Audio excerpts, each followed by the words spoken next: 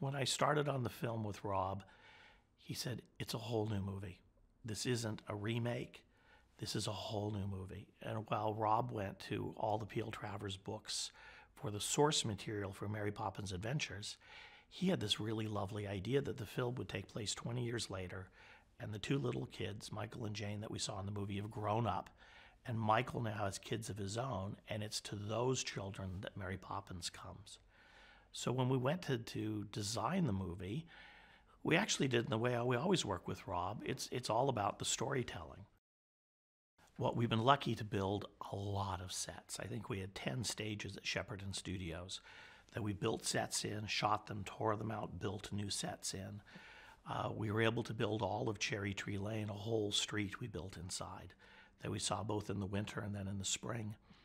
A big section of a beautiful old abandoned park with an old broken down greenhouse, an old disused fountain that was ended up using for a huge dance number with Jack and the other Learys. We've even built pieces of Big Ben. So we've had fun. We've been able to build quite a bit on the show. I was very lucky. I got to walk on Cherry Tree Lane with Dick Van Dyke. How fantastic is that? And what a fantastic gentleman that guy is. He is so positive, so fun, so full of energy.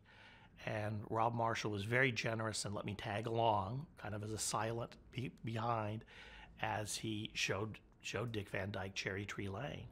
And his face was beaming, and he filled up, and he told us a million stories about his experience of filming on Cherry Tree Lane.